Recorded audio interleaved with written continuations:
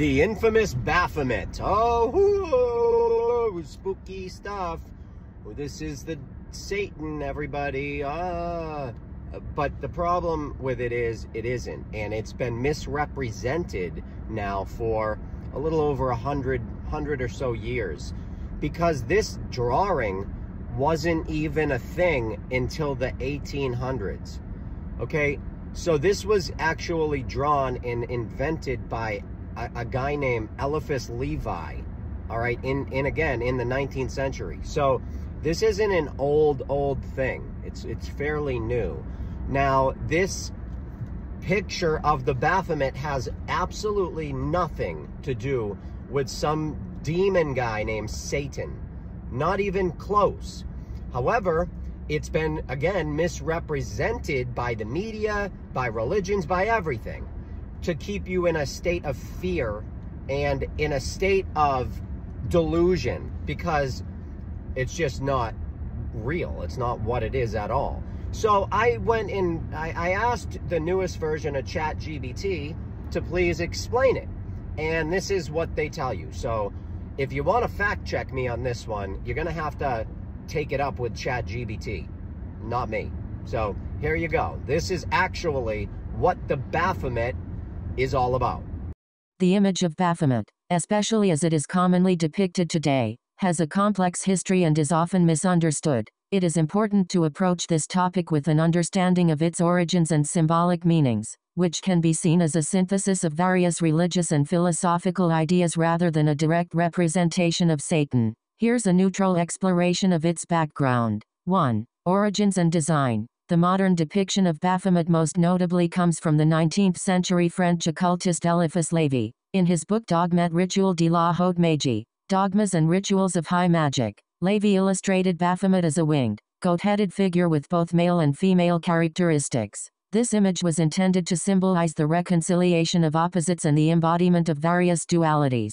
2. Symbolism. Lévy's Baphomet combines elements from different traditions. Alchemy. The figure represents the alchemical principle of solving and coagulating, combining opposites to create harmony and enlightenment. Hermeticism. The phrase solve et coagula, dissolve and coagulate, written on Baphomet's arms reflects a hermetic principle of breaking down and reforming to achieve spiritual transformation. Duality. Baphomet incorporates male and female elements, light and dark, human and animal, symbolizing balance and the integration of all aspects of existence. 3. Misinterpretations and associations with Satan. Over time, Baphomet has been mistakenly associated with Satan, particularly due to its adoption by various occult groups and its use in popular culture. However, Lévy's original conception was not intended to represent evil but rather a complex symbol of unity and equilibrium. 4. Cultural appropriation and misunderstanding. The incorporation of symbols from various religious and philosophical systems into the image of Baphomet can be seen as a reflection of the human quest to understand and integrate diverse aspects of the spiritual and material worlds.